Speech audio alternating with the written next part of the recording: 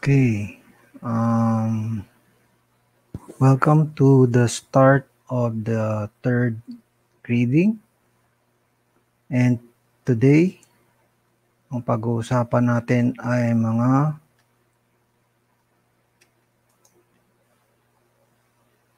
key concepts of axiomatic structure of geometry. Okay, so ang nating intindihin yung complexity ng sentence. Huwag nating masyadong yun. So let's put the introduction. So the mathematical system helps students learn the essential math lesson of geometric proofs and congruencies for classification. Okay. So the branch of mathematics called geometry, the mathematical system. So it begins with 4 classifications. Yan ang pag-aaralan natin. Ano yung 4 na yan? First is the undefined terms. Pangalawa ay mga defined terms. Pangatlo ay the postulates, and pang-apat ay theorems. So these are the building foundation in geometry's logical structure. So the 4 classifications of mathematical system. Number 1 is undefined terms. So ang undefined terms, kung titignan natin sa English, ang ibig sabihin niyan ay mga terms na walang definition.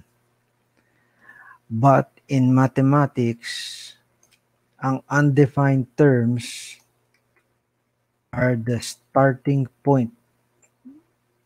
Dito nagsisimula ang isang mathematical system. Ito yung pinaka-basic, kumbaga, pinaka-basic na mga terms na ginagamit sa pag-explain ng ibang terms and concept in the system. So, basta tandaan na lang natin yung undefined, yun yung pinaka-basic. At meron tayong tatlong undefined terms. Number 1 is the point. Number 2 is the line. And number 3 is the plane. Plane, line, point. Okay, so dito muna tayo sa point.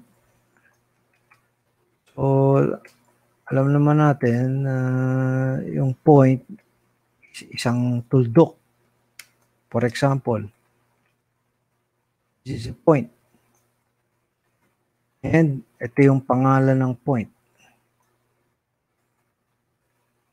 Ang pangalan ng point ay kailangan capital letter.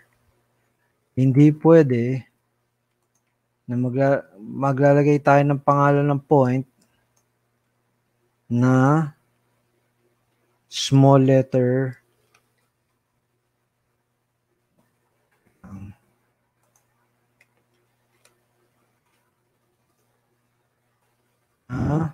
small letter ang ating gagamitin. Hindi pwede yun. Hindi pwedeng small letter. Kailangan ang pangalan ng point ay capital letter. So yung point, lalagyan mo lang ng katabi ng isang capital letter. At ang pangalan ng point na to, yung katabi niyang capital letter. Okay? So in geometry, point in geometry is a location. Pag sinabi mong point, nasaan? Nandito ba? Nandun? Nandito? Or nandito? No?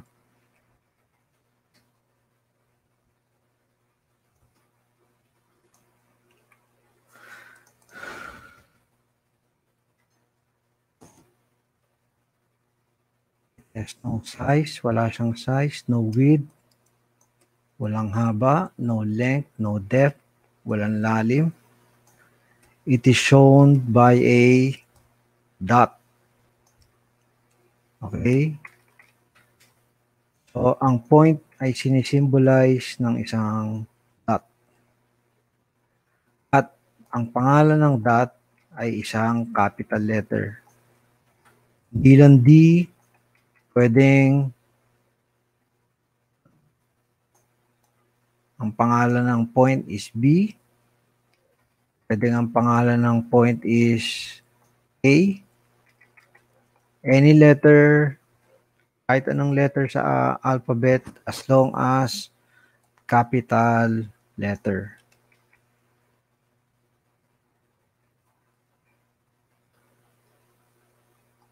Ano? So for example, ang pangalan nitong point na to is point D. Ang tawag natin dun is point D. Or pwede natin siyang tawagin simply as D. No? So itong point na to is point D or pwede natin tawagin D. That's the point. So ano ba yung mga everyday object na pwede nating i-represent as point? So meron tayong mga example dito. Letter A, number 1 is the tip of a pen. Okay, so may picture ako dito, no? So pag sinabing tip of a pen, yan ang tinatawag na yung dulo ng pen. Ito, itong dulo. Okay? So, yung pinakadulo doon. Pinakatuktok. Yan ang tip of a pen na pwede nating i-represent as a point sa ating everyday na nakikita natin.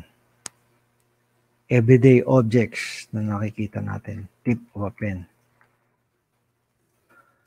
Letter B, pwede rin corner of a box. Pwede mag-represent ng point. Pag sinabing corner of a box, okay, so meron tayong box dito. Yung corner. Yun, yung pinaka-corner na yun. Okay, yung pinaka-corner na yun. Yun, pwede nating i-represent as point. Another example, meron tayong box dito. So, yung mga corner na yan, yung 8 corners, 1, 2, 3, 4, 5, 6, 7, 8 corners. Lahat yan ay pwedeng mag-represent ng point. No? Sa mga pang-araw-araw na nakikita natin, pwede siyang mag-represent ng point. And yung mga stars sa sky, yung mga between, gaya nito, stars in the sky. So, yung bawat between ay pwedeng isang point. No? Bawat between ay pwedeng represent ng isang point.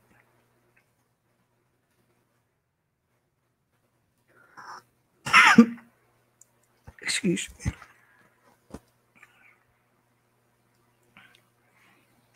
Number 2, so yun ang point. So bago tayo malis, yung point, madaling salita, ay isang tuldok na ang pangalan ng point ay isang capital letter. Okay, capital letter. Yan, tandaan nyo, no? So, pagka naglagay kayo dito ng small letter, mali yan. No? Ang binigay niyong pangalan ng point is small letter, mali. Kailangan capital letter. Next is the line. Alam naman natin ng line na isang mahabang straight na bagay, no? So, ang line daw is consist of points and extends infinitely in opposite directions. So, isa-isayin natin. For example, itong linya na to. Itong linya na to, kaya to may arrow dito. Ibig sabihin na to, itong linya na to ay mag-e-extend ng indefinitely or walang katapusan sa direction na to, and then mag-e-extend din ito indefinitely sa direction na to. Walang katapusan. Pupunta yan, aakit yan doon, walang katapusan. And then, pababa yan doon ng walang katapusan.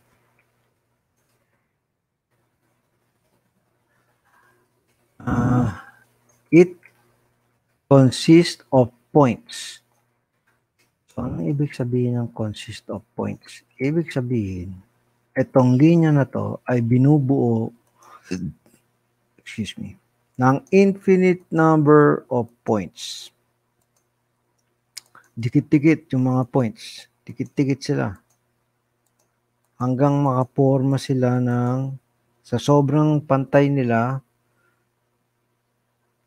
pumuporma sila ng isang linya. Okay?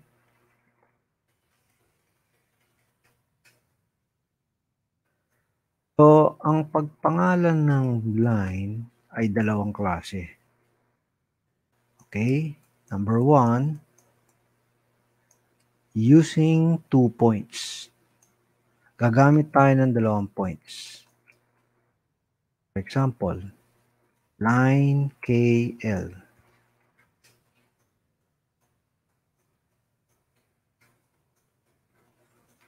Ayan ito. Yung point na to ay dapat na andito to. Nasa linya. Kasama siya sa linya dapat. So, meron tayong dalawang points. Or, gamitin ko itong isa para mas okay.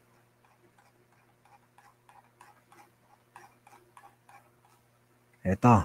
So, meron tayong linya dito, no? So, itong line na to ay may arrow dito at may arrow din dito. So, ibig sabihin, infinite na bababa and infinite na aakyat. Or walang katapusan na aakyat ito and then walang katapusan na bababa ito. So, meron dalawang points na nasa ibabaw ng linya. Yung isa, ang pangalan is point A. Isa naman, isang point, ang pangalan is point B. So, dahil may dalawang points sa linya, pwede natin tawagin yung linya as line AB. Okay? Ayan. May tatlong linya or apat. For example, meron tayong linya dito na may point dito na ang pangalan is D. And then may isa pang point dito na ang pangalan ng point is C. Okay? So, pwede mo rin tawagin tong point na to na etong line na to ay pwede rin tawagin line CD. Or pwede rin tawagin line AD. Or line BD. Or BC. No? Ang point is, pagpangalan ng line, gagamit tayo ng dalawang point. Alin man dito sa apat na yan, gagamit tayo ng 2 point. Gagamitin natin yung pangalan ng 2 point para mabigyan natin siya ng pangalan. Kagaya nito, line AB. Bakit may AB dito? Because ito yung pangalan ng 2 point na nasa ibabaw na kasama dito sa line. Okay? O pwede rin siyang tawagin na, oops, may mali dito. Takpan muna natin para, yan. Oops, ba't ganun? Yan. Or yung line AB ay pwede ring isulat as, ito yung symbol ng line, no? Lalagay tayo ng symbol ng line sa itaas. And then dito yung pangalan ng 2 point. Okay, yung 2 point natin is point A at saka point B. So, meron tayo ditong yung pangalan ng point A, point B, and then may symbol tayo ng line. Ibig sabihin,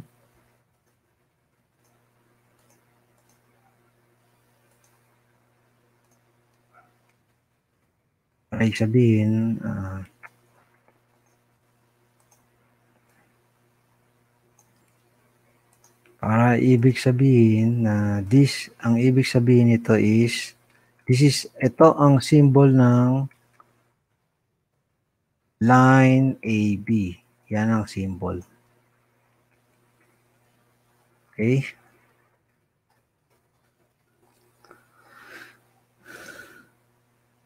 So, bukod sa 2 point, sabi natin, paano natin bibigyan ng pangalan tong line na to? So, gagamitin natin yung pangalan ng 2 point. Ang pangalan nito is A, ang pangalan nito is B. So, that's line AB. No? Or pwede nating tanggalin yung salitang line. Alisin natin yung salitang line. Okay? And then, papalitan natin yung salitang line ng symbol ng line. Ayun ang symbol ng line. Ayun ang symbol ng line. Yun ang pumalit dito sa word na line. Yung salitang line na wala, ang pumalit, itong symbol ng line. No? So, ibig sabihin, this is line AB.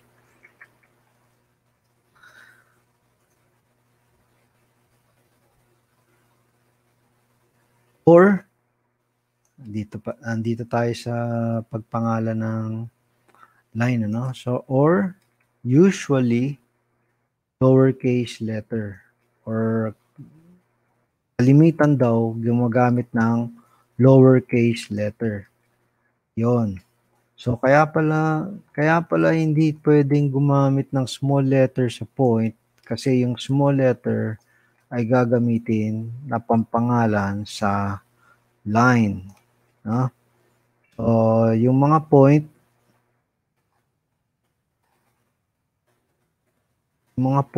ay gumagamit ng uppercase letter or yung mga malalaking letter.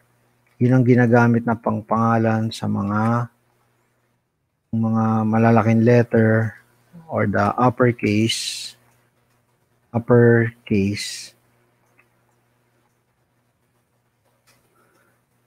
Yun ang ginagamit na pagpangalan sa mga point.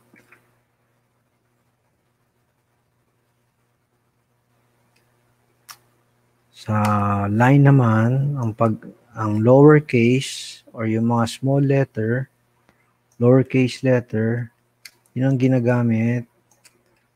Kagaya nito, small letter N. Okay, so small letter ang ginagamit sa pagpangalan sa isang line.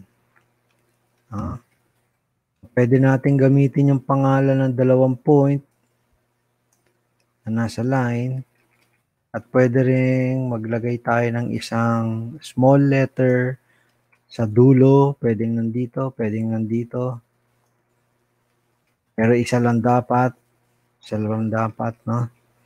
So, yan ang pangalan ng line, small letter. So, ang tawag natin dito is line N.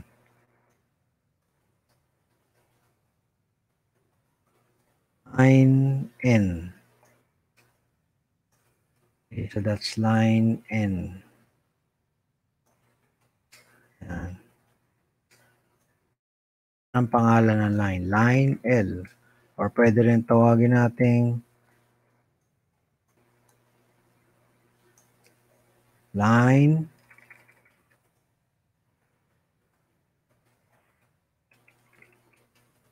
and then yung pangalan ng dalawang point, KL. That's line KL.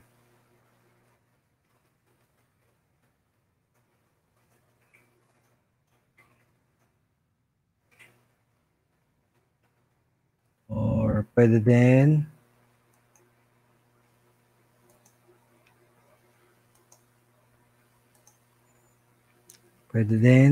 gamitin natin yung pangalan ng dalawang point. Okay, ang pangalan ng isang point is K. Ang pangalan ng pangalawang point is L. And then since this is a line, lalagay tayo ng symbol ng line sa taas. Okay?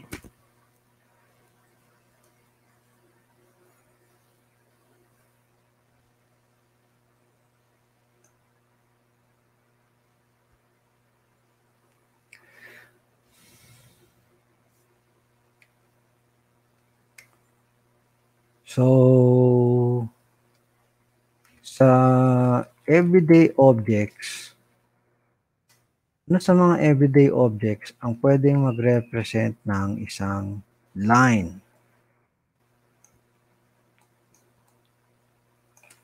Letter A, edge of a book. So, ano ba yung edge of a book? So, titignan natin ng isang book. Ito isang example ng book. Nakalagay dito is the edge of a book. Pag sinabing edge, yun yung pinakagilid niya, no? So, yan. Itong edge na to,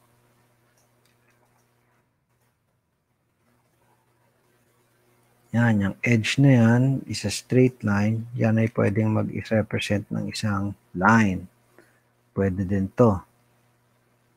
Okay, so basically lahat ng mga straight.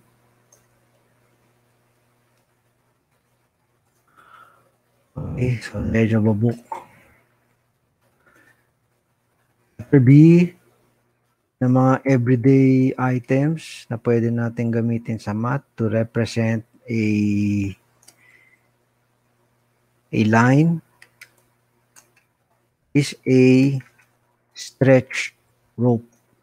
Or in Tagalog, yung nakabanat na tali. For example, ito, meron tayo ditong lubid or rope na nakastretch. So, kita nyo naman pag hinila yan, pag in-stretch yan, diretso-diretso. Okay? And see, other example sa ating everyday life na pwedeng mag-represent ng line is C, the strand of hair. So, meron tayong example dyan. So, pag kumuha tayo ng isang buhok at hinila natin yung buhok, that will form a straight line. That's a straight line.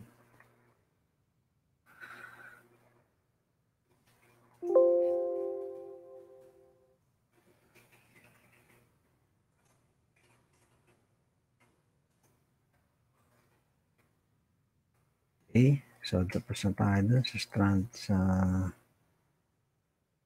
where's my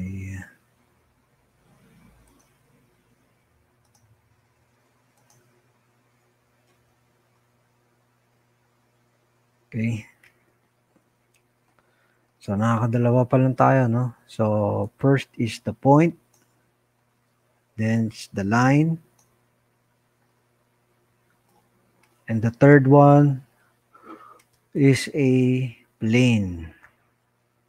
So hindi to airplane, no? Pag sinabing plane, yung patag. Pag sinabing plane, that is a flat surface. Flat. Kanya naman ang flat kung ano, no? Flat. Parang yung lamesa natin is flat. Pantay. Ito din ay nag-extend infinitely in all direction. So kahit anong direction nag-expand. For example, meron tayong plane. Itong side na to ay pwedeng umakyat indefinitely pataas. Walang katapusan na aakyat siya pataas. Ganon din dito sa kaliwa, itong side na to ay pwedeng mag-extend indefinitely. And ganon din dito sa kanan at sa ibaba.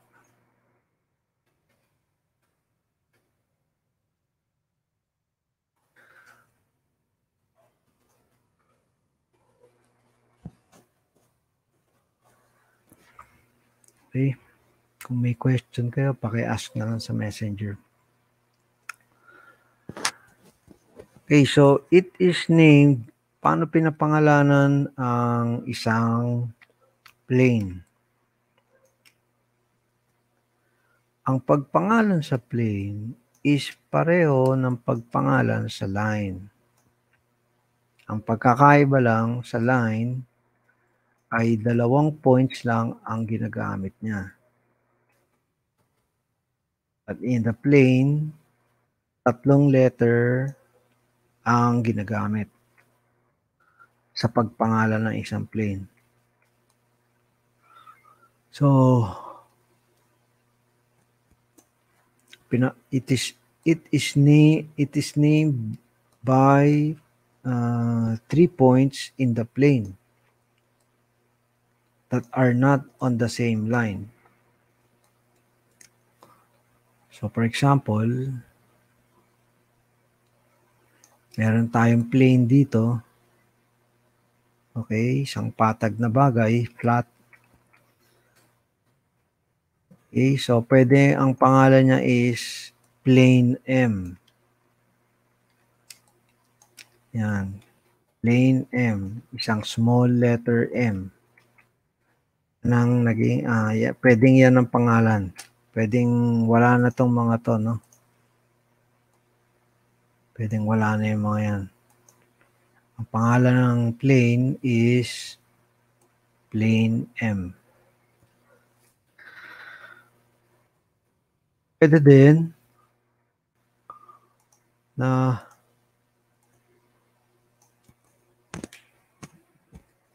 wala yung small letter and then kukuha lang tayo ng 3 letter na nasa loob ng plane. Okay, so ang pangalan ng point na to is A, this is point B, and this is point C. Okay? So, yung 3 points ay na nakapatong sila dito sa plane na to. So, kung yung 3 to ay nasa ibabaw ng plane, then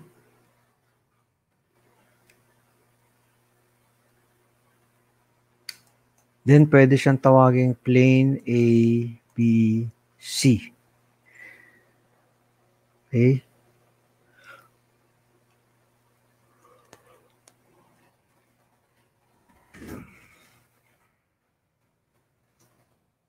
Anong mga example sa everyday life, sa pang-araw-araw na mga bagay na nakikita natin, ano kayang mga example ang pwede nating ibigay as an example of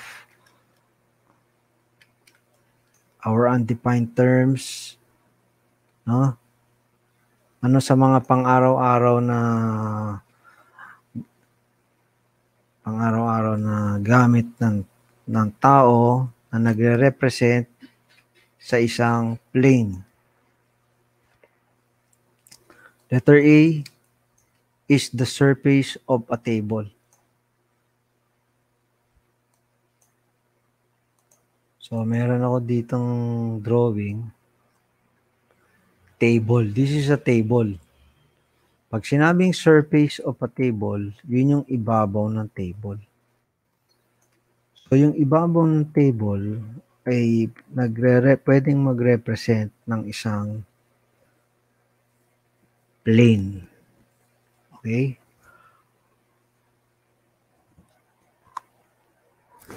So, yun yung katumbas, yung in everyday life, yung mga pang-araw-araw na gamit na araw-araw nating nakikita at ginagamit. Yan ang yan ang ibig sabihin ng plane.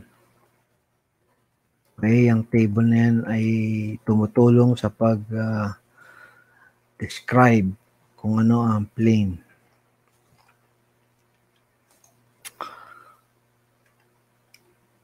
Number 2, letter B, na everyday object na nagpaalala na pwedeng mag-represent ng isang plane. So, letter B is the wall or yung dingding. So, meron tayong picture din dito. So, kung titignan natin tong kwarto na wala pang masyadong laman, makikita natin na maraming plane dito sa kwarto na to. Una is this wall. Tong wall na to. Pangalawa is tong wall na to. Pangatlo is tong plane na to. No, lahat yan ay mga plane. Lahat yan ay mga plane.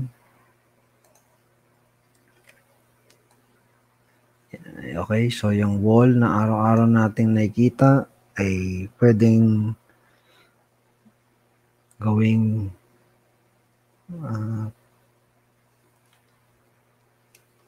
araw-araw nakikita. Yes. Okay. C,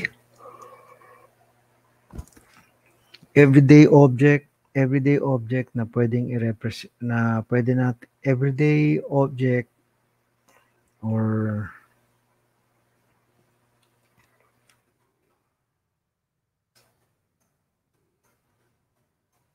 everyday object o yung mga pang-araw-araw na bagay na nakikita natin na pwedeng maging symbol ng plane. So, the last one is the sheet of paper. Meron din tayong picture niyan. Sheet of paper. Isang papel na nakakapatong sa table. Flat sa table. Pwede siyang mag-represent ng isang plane. Oops.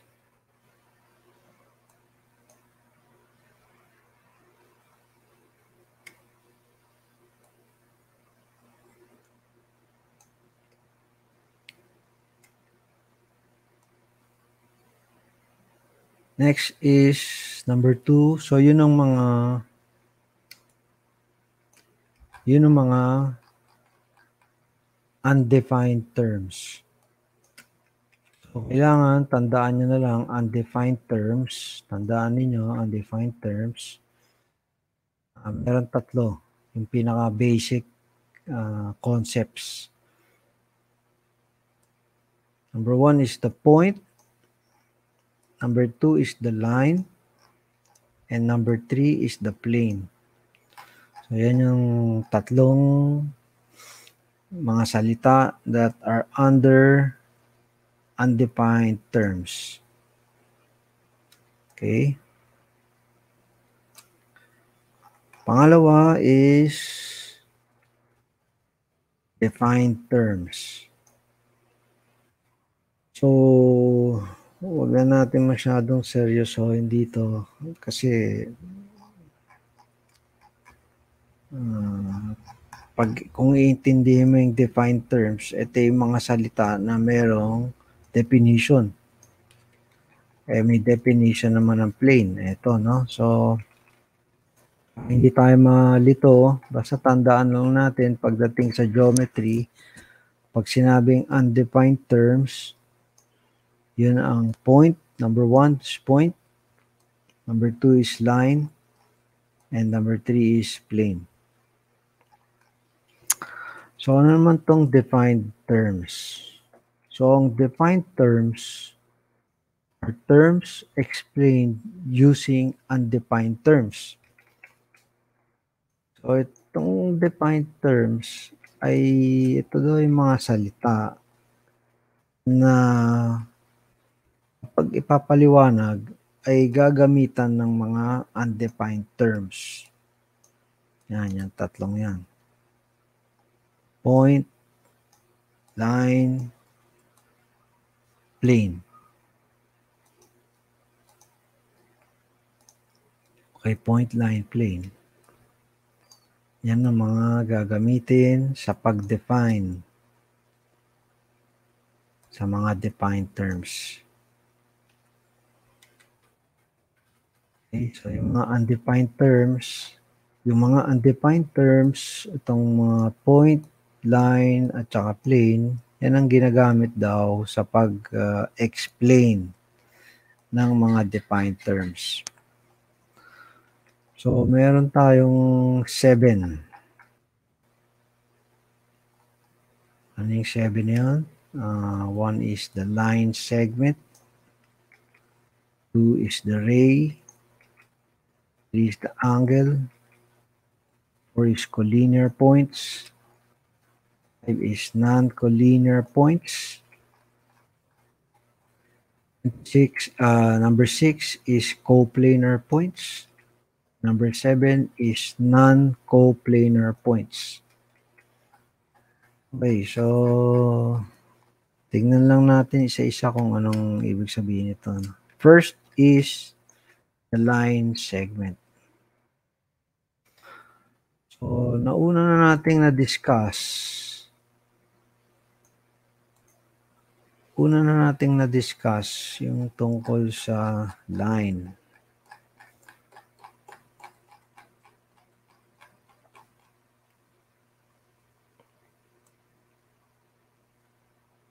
Yan, tong line. Una na natin na-discuss tong line.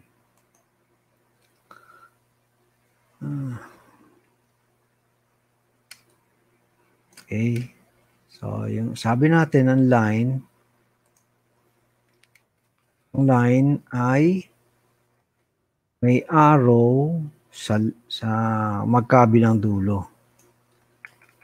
So, ibig sabihin, kung may arrow sa magkabilang dulo, ibig sabihin ay wala silang katapusan na mag-e-extend sa side na to at wala rin katapusan na mag-e-extend sa side na to. Indefinite sila. Okay, so dahil ito ay walang katapusan na bababa at ito ay walang katapusan na akyat, walang sukat ang isang line. Hindi natin kayang sukatan. Okay? Wherein, ang isang line segment, kapag line lang, kapag ang salita ay line lang, no? Line, kapag yan lang ang salita, line, Ito yan. Isang linya na may dalawang arrow sa magkabilang dulo.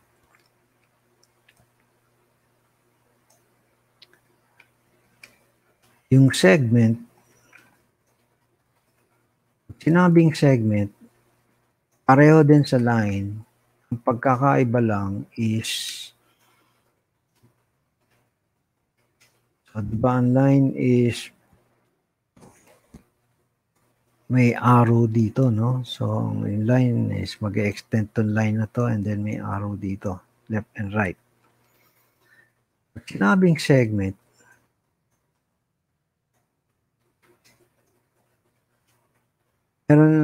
meron itong 2 end points. So, sabihin, yung pinakadulo nila ay merong point. So, ang point na to, ang pangalan is point A. And then, tong point na to, na dapat nasa dulo dapat, end point siya, no? Ang pangalan niya is point P. Okay? Wala yung arrow. Ibig sabihin, ang segment,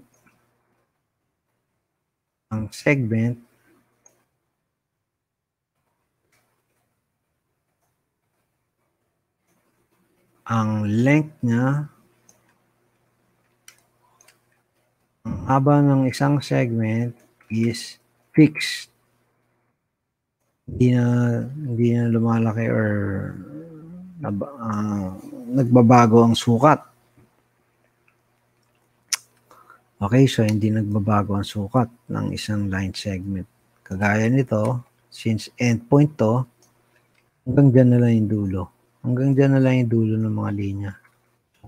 Kung may hangganan yung mga point, and then, so pwede na natin ngayon masukat kung ano ang sukat from point A to point B. Okay. So number 2 is, so yung una is the segment. Segment ay isang linya na mayroong dalawang point. Okay. Ang ray naman, ang ray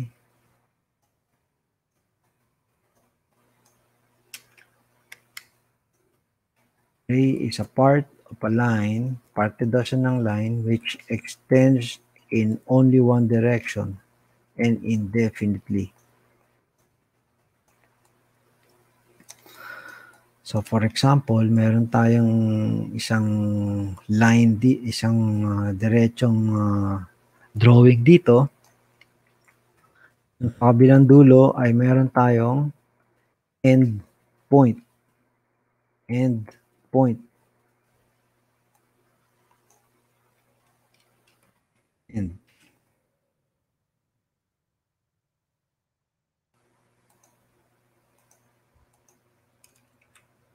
End point.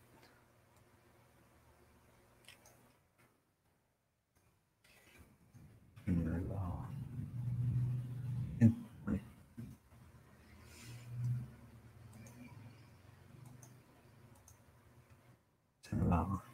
Okay, so yung ray, sinabing ray, okay, yung isang dulo is end point, dulo, and yung kabilang dulo is be an arrow. Okay? So, paano natin malalaman ang pangalan ng ray na to? Una, titignan natin yung mga letters na nakasama dito sa drawing na to. So, makikita natin na meron tayong dalawang points dito. Yung unang point natin is, ang pangalan is point A. And then yung pangalawang point natin, ang pangalan is point B. Therefore,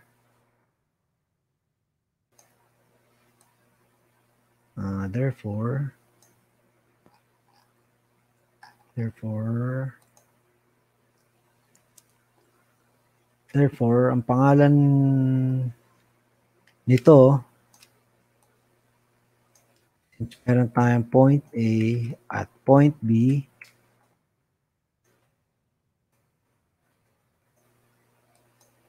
since meron tayong point A and point B, pwede natin pangalan yun as the ray AB. Ray AB. Or letter A, letter B. So, nakuha yung A and B. Yun yung pangalan ng dalawang point na nasa ray. Okay, and then makikita natin na meron tayong symbol ng ray sa taas. Symbol ng ray. Kung mapapansin nyo, yung endpoint ay mas malapit sa endpoint, and then itong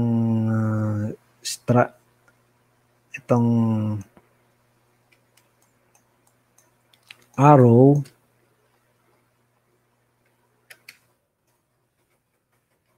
ulitin natin, no? So itong endpoint ay nakatapat sa unang letter. Namang arrow na to ay mas malapit sa pangalawang letter. So therefore, ang pangalan ng object na to is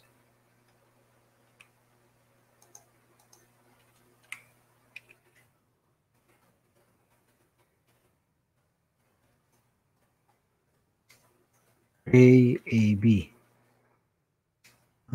So yung B ay yung A ay mas malapit sa dito sa block na to. Yung A, malapit siya dyan. And then yung point B,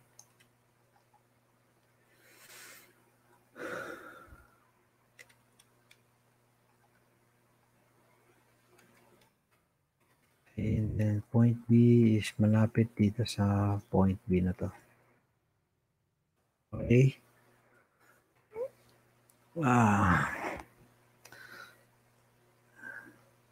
Number 3. Angle. Paano natin din na-drawing ang angle? So the angle is a union of two rays with a common endpoint called the vertex. So sa madaling salita, union, pag sinabing union, pinagsama. Pinagsama ang dalawang ray. Two rays. Dalawang ray ang pinagsama. At meron silang common endpoint. Ang tawag ay vertex. So, sa madaling salita, ito yung sinasabing angle. Isang example ng angle. So, meron tayong ray dito. Again, in Tagalog, salitang Tagalog, pag sinabing ray, yung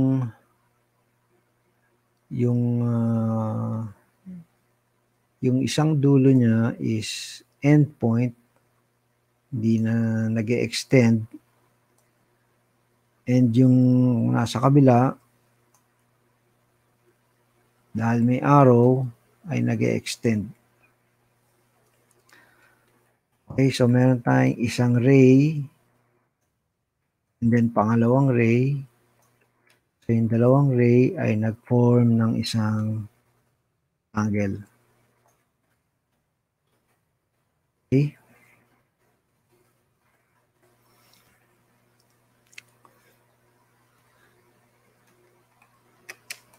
Ito yung vertex. Vertex. And then meron tayong points dyan. And then ang pangalan niya is angle DAC.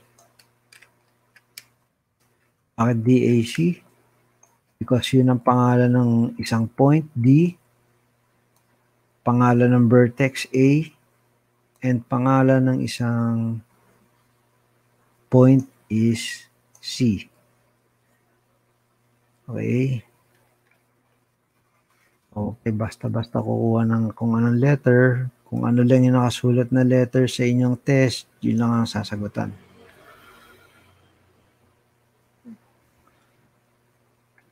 This is angle DAC. So, mapapansin nyo dyan, yung nasa gitna, yung letter sa gitna,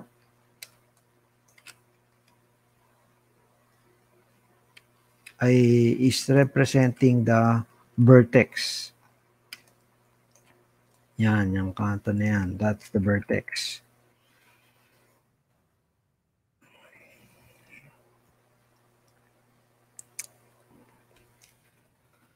Okay?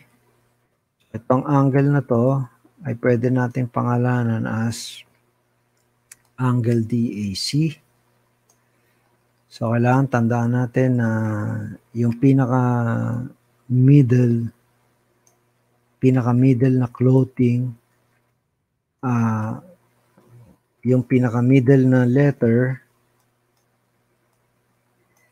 yun ang vertex. Kagaya sa drawing na to, no? So, yung A ay malapit sa vertex. So, ay lagi siyang nasa gitna. Either solo, kaya ito siya lang mag-isa, A, solo siya dyan. Then, pangalawa is, what's the second? Pangalawa is, pwede nating tanggalin tong salitang angle. Pwede natin tanggalin yan, alisin yan, and palitan natin ng symbol ng angle. No? So, imbis na salitang angle ang iyong mababasa, pwedeng symbol na lang gamitin.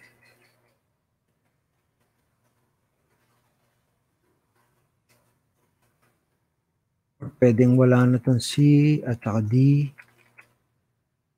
Meron na lang is angle A. Okay, so bakit A ang napiling letter? Because yung A ang nag-iisang point na nasa angle na to. Okay?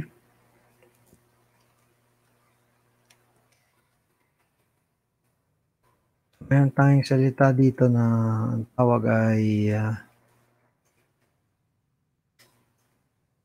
collinear points tsaka non-collinear points. So, saan natin ang collinear points.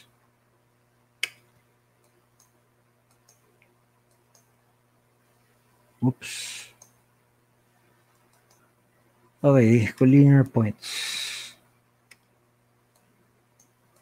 So, sa madaling salita, ang collinear points are mga points na nasa isang linya lamang. Nasa isang linya lamang sila. Okay, so kagaya nito, meron tayong line dito. And then yung point A, point B, at point C, at yung mga pangalan nila, no? Puro capital letters. Yung tatlong point ay pantay-pantay such that pag dinrawingan mo ng linya, lahat sila ay hagip sa center, sa pinakagitna nila. Okay?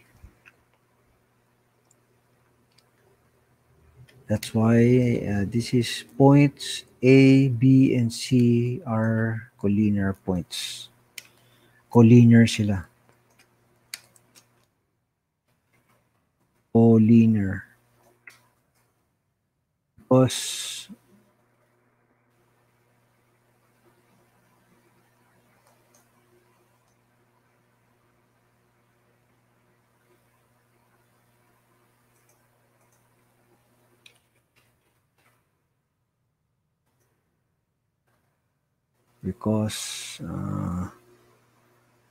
collinear sila because pantay-pantay silang tatlo.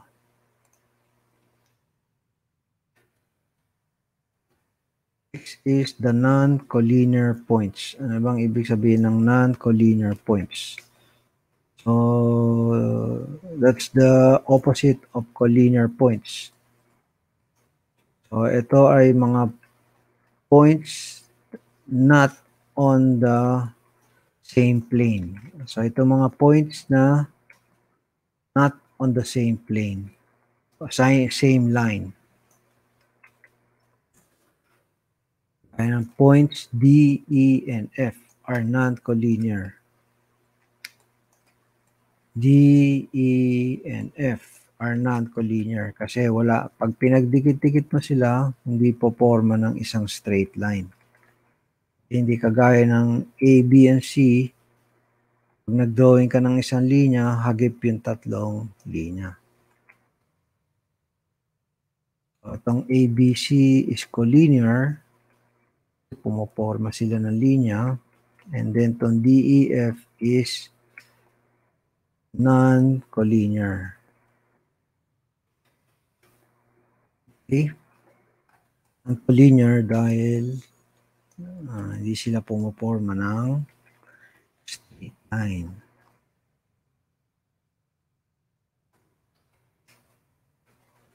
Next, meron man tayong salitang coplanar points. So, pag sinabing coplanar, these are points belonging to the same plane. Okay? Points belonging to the same plane. In Tagalog, ito yung mga points na nasa isang plane lang. So, for example, points A, B, C, and D are coplanar points. Okay, so yung A, yung B, yung point C, at yung point D ay coplanar. Kasi silang apat ay magkakasama na nasa ibabaw ng plane. So, coplanar, silang apat ay coplanar. Kasi yung apat na tuldok nila ay nakapatong sa isang flat surface. So, coplanar sila.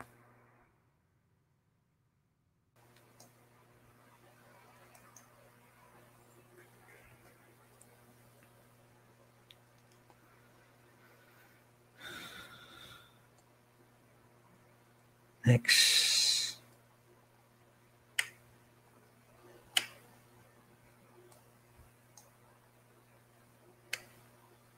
Meron pa yata ako isa.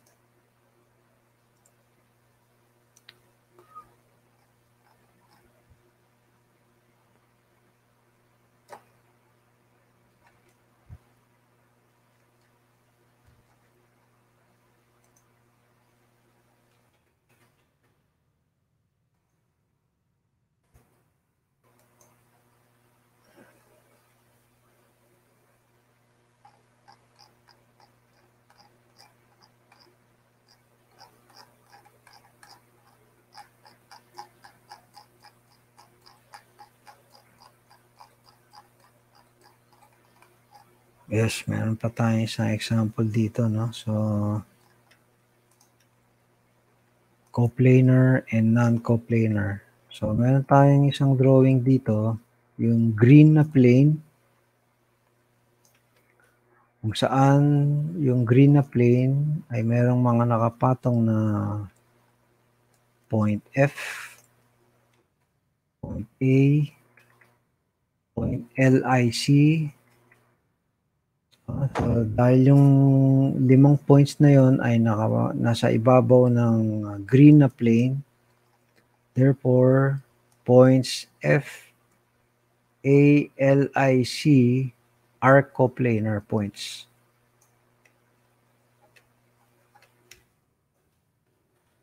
Planar sila.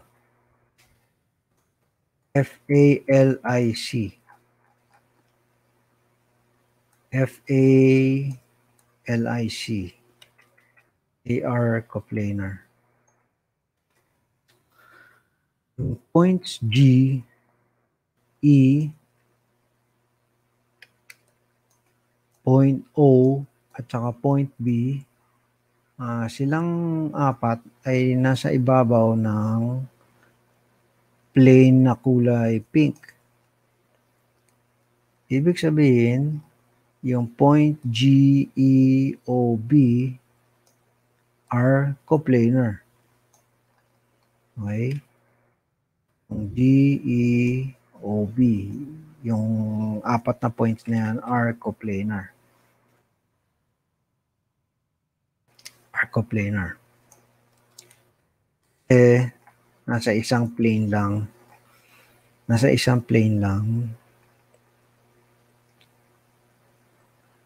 yung apat na points na yan.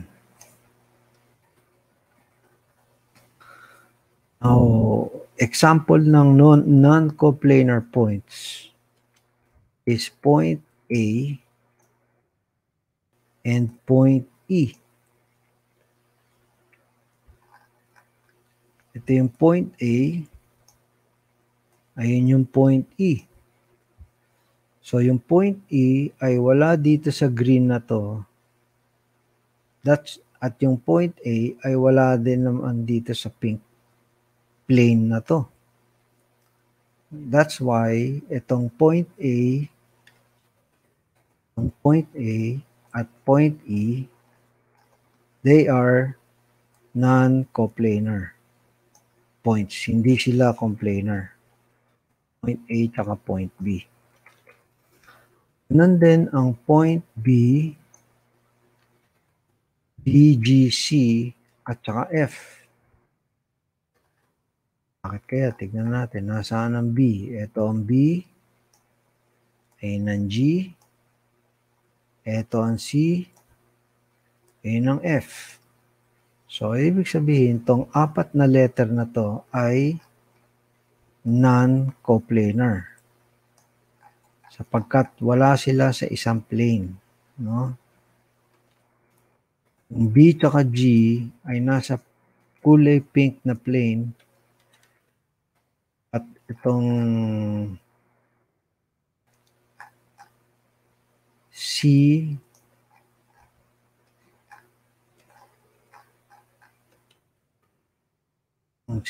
at saka F ay nasa green na plane. So hindi sila nasa isang plane kaya they are non-coplanar points.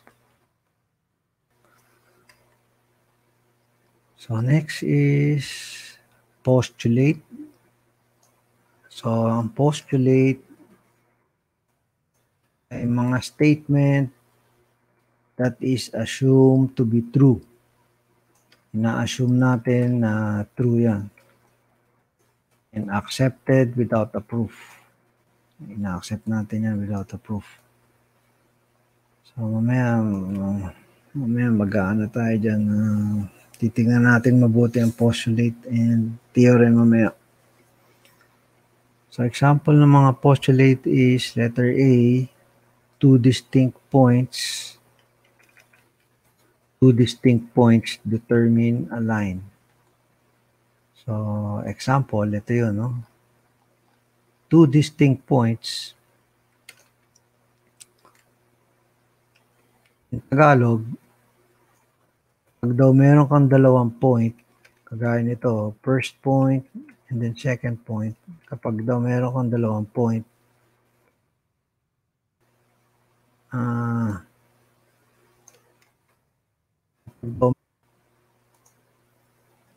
it determines a line.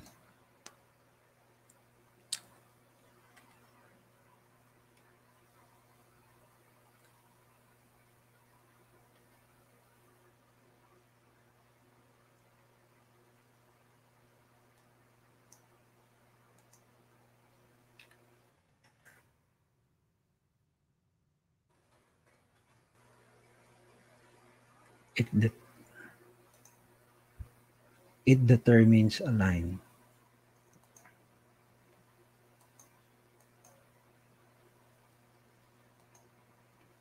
Gaya niyan. So, pag meron tayong 2 point, ibig sabihin, yung linya ay dadaan sa 2 point na yan. Meron tayong 2 point dito,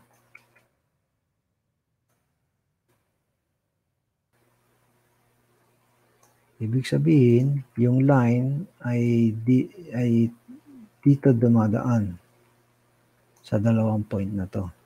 Okay, so yung 2 point ang magsasabi nasaan ang iyong line. So kung meron kang point dito, meron kang isang point doon, so itong 2 point na to ang magsasabi na ang linya mo ay paganyan. Okay.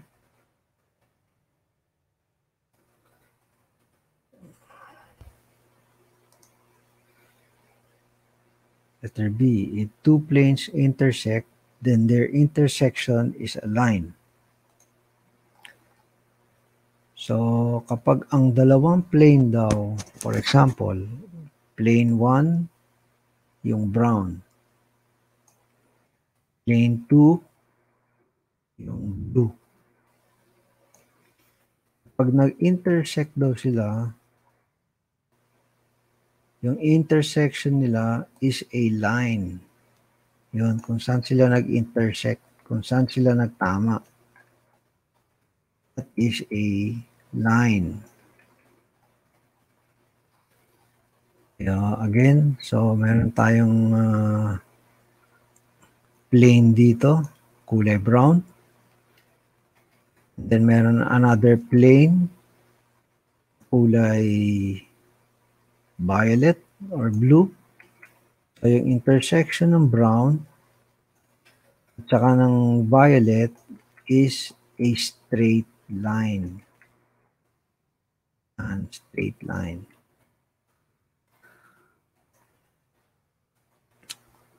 Theorem. So yun mga dalawang example ng postulate. Theorem. Ito daw ay isang statement that follows logically from previous definition and principles. A statement that can be proved to be true.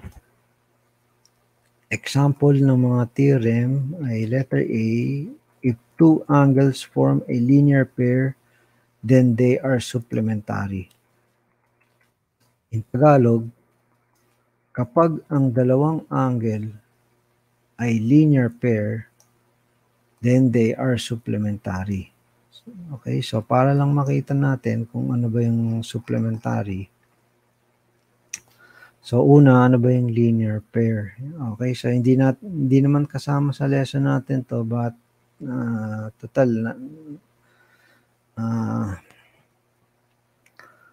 na i-explain na rin natin kung ano yung linear pair, no? So linear pair ay dalawang angle na magkatabi. So itong dalawang angle na to ay hindi magkatabi. Sila ay magkahiwalay. Kung mga angle sa baba ay magkakahiwalay, magkahiwalay. Okay, so but itong mga angle sa taas ay magkakatabi. So they are linear pairs. Yung bilog, yun lang ang symbol ng angle.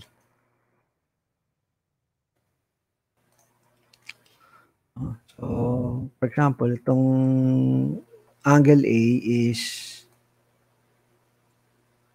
ganyan. Angle B is ganyan. Okay, so nilagyan lang ng ganon para sabihin that this is angle B, and nilagyan lang ng ganyan dito para i-symbol na this is angle A.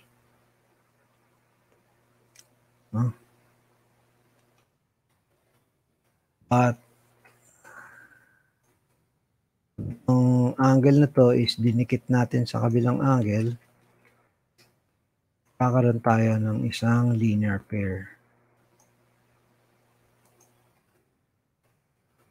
Linear pair.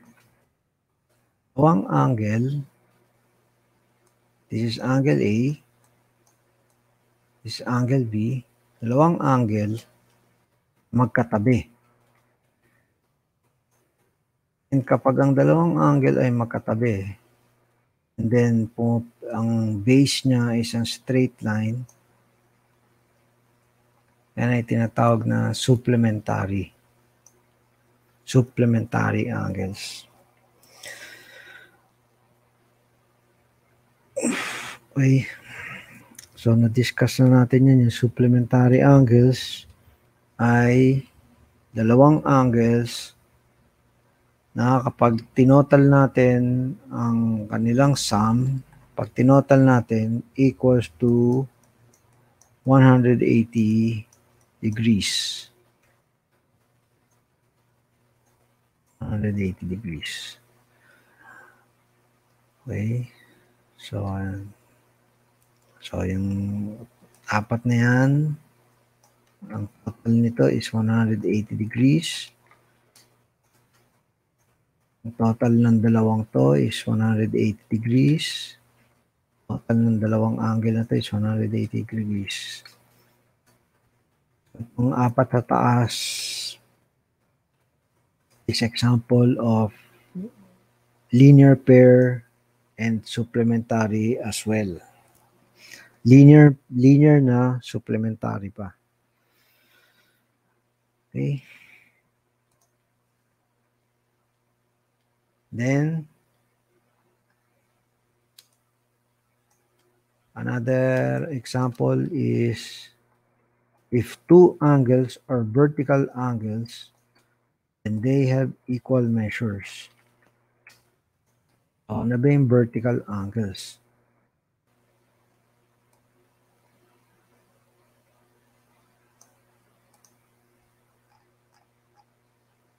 Ito pa pala, linear pair. Linear pair.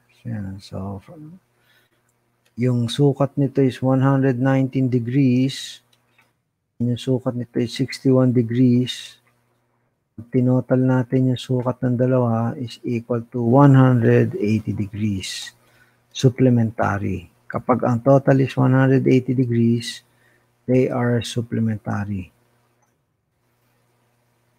Okay, so hindi pwedeng magkahiwalay itong green angle na to at itong red angle na to. Hindi sila pwedeng maghiwalay kagaya nito. Okay. And then to, yung isa is 145 degrees, isa is 35 degrees. Pag tinotal natin, that's equal to 180 degrees. Naman yung vertical angles. So, kapag meron ka daw dalawang linya, line 1, line 2, mag-create to ng apat na angles. Okay? So, itong dalawang red na angles na to, angle 1 and angle 3, tawag sa kanila ay vertical angles. Sila ay mga vertical angles. Ganun din ang 4 at saka 2. They are vertical angles. Ang vertical angles ay merong equal measure. Equal measure. Ibig sabihin ng equal measure is yung sukat ng angle 1, yung sukat ng angle 1 ay pareho sa sukat ng angle 3. Okay? Pero hindi pareho ang angle 1 sa angle 4 at angle 2. Hindi sila pareho ng sukat. Ang angle 4 at angle 2 ay merong pareho ng sukat ng angle. Okay? So that's vertical angles. Yung mga magkatapat na angle,